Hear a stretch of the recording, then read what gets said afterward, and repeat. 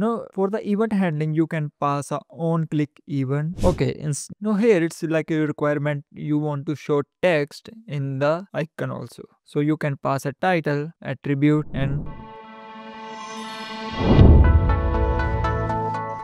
hello everyone, this is the continuity of LWC based lightning component. In this video, we will see Salesforce Navigation Component. In Salesforce Lightning, there are components available to organizing content and helping user move through the app efficiently. The components like lightning button, which is a clickable element to start an action. Another is the lightning-tabset, which organizes content into switchable section on one page. And third one is the lightning-accordion, which hide and show content in expandable and collapsible panel to save space. So in LWC, the lightning button based component provides several type of buttons that can be used across the UI. The main button type are normal buttons, button groups, button icons, and button menu. Let's first look at the normal buttons. To create a normal buttons, we need to use a lightning button tag. Now, by passing different attributes on lightning button, you can change the style and behavior of the button. Let's look the variant attribute. Here in the variant, you can pass a different values which will eventually display your lightning button. Here in variant attribute, you can pass different values. Now here we will use a base variant which will make your button look like a link. And in the label, what text you want to display, you need to pass here. And let's save it, refresh. And here you can see that there is a link lightning button. So it look like a link, but actually it's a lightning button. Now for the event handling, you can pass a on click event. It's a normal JS event. And here you need to pass your handler function. Now we need to make this event handler function in our JS.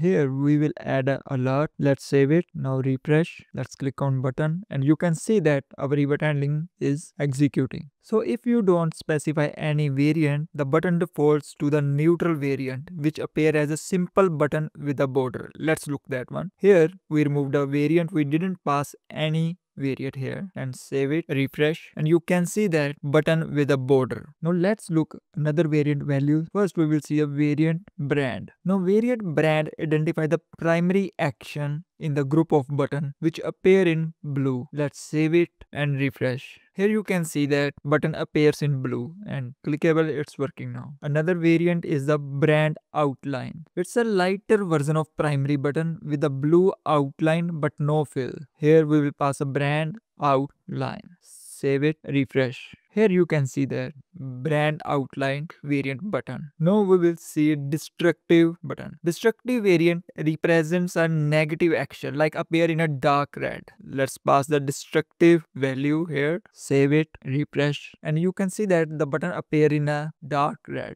Now we will also pass a destructive text. Destructive text variant is a lighter version of a destructive action button which appear a red text, no fill. So here destructive text variant, save it, refresh, and you can see that the button appears with no fill but the text is in red color. Now the last variant which we will see in the lightning button is a success. If we will pass a success variant, it represents a successful action which appears in a green. Let's save it, refresh, and here you can see that button appears in a green, which means it's a successful action. Now let's look another button type which is a button group. A button group displayed related buttons together in a horizontal or vertical layout. For the button group, we will use a lightning button group tag. Here we will use lightning button group tag. Now in the lightning button group tag, place your button inside it. Like we will so in the lightning button group, you need to pass your lightning button which you want to show buttons together in a horizontal.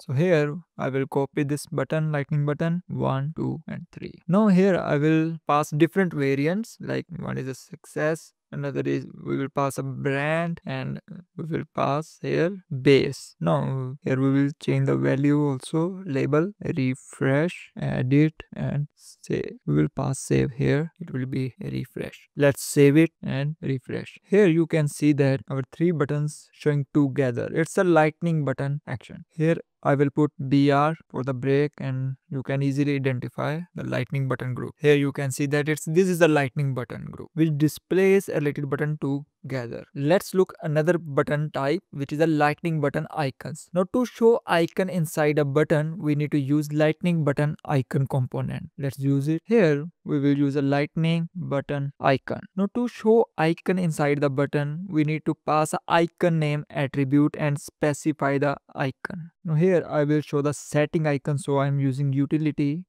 settings. Now all available icons can be found in the Salesforce Lightning Design System. Let's save it, refresh. Here you can see that lightning button icon. Now it's your requirement that like you want to also show text in the lightning button icon. So we can also pass a label attribute settings, save and refresh. Okay, now here it's like a requirement you want to show text in the icon also. So you can pass a title attribute and here you want to pass a text value. Save it, refresh. So this is the lightning button icon. Now we will see a lightning button menu. A button menu display additional menu items when the user click the parent button. For this we have a lightning button menu tag which we will use. Now in the lightning button menu component, place menu items inside it by using lightning menu item. Now we need to pass some attributes. Like in lightning button menu, you need to pass value and label. Label will display on your UI and value when you will click, the value will be get in the our code in JS. Now let's save it. There is an error. Let's see what's the error. There is a spell mistake here, so we will add lightning and now let's save it. So it's successfully saved and refresh. Here you can see that it's a drop down icon and when we click, its item is showing here. So this is the lightning button menu. Now we will see another component which is a lightning tab. So a lightning tab set is a container that hold multiple section of content, only one of which is visible at a time. Like it uses a row of clickable tabs like the tail, related news at the top of let user quickly switch between those different content views without leaving the page. Let's make the lightning tab set. Now to make a lightning tab set, you need to write lightning tab set tag. Now in the lightning tab set, you need to pass a one tag like a lightning tab. So this is our one tab and in the tab we will pass a label attribute like news and your content will come here like one content. Now we will make another tab also and here we will enter like a details, detail content. We will also make another tab and here in the label we will pass a related. Let's save it. There is an error. Let's check what's the error. There is spell mistake. Let's save it. Let's save it. Refresh. Now here you can see the tab set here. It's a news showing it this content. It's showing a related contact. So you can see that our lightning tab set, which we use the component here, this is the main container that hold the entire tabbed interface. All individual tabs which we make by using our lightning tab must be placed inside the lightning tab set. Now the last we will see the lightning accordion. So lightning accordion is a component that displays a list of headings that can be expanded or collapsed to show or hide the content under them. Like you can think it's a stack of foldable panels. It is used to show a lot of information in a compact space and letting the users choose which section they want to view. So in LWC we have a lightning accordion tag which we will use here. So this is a lightning accordion. So this is the main container for the entire collapsible component. Inside this we will pass our lightning accordion section. Now for lightning accordion section we have tag lightning accordion section. Now here we need to pass some attributes like name, label, name and label, which will display on our UI and also use our in the web accessibility. Now we can pass label accordion section A and in the name you can pass anything which will be used in the web accessibility. And here you can pass the accordion content. We will make another lightning accordion section and here we will make a B, it's a section B, and section B content, it's C, and it's a accordion section C. Let's save it, refresh. Here you can see that it make a accordion section. It's accordion 1. If I click on accordion to second one, it collapses the first one and open the second one. So if I clicked on accordion section C, it will expand this section C and hide another one. So this is all about our navigation component. Thank you and please subscribe.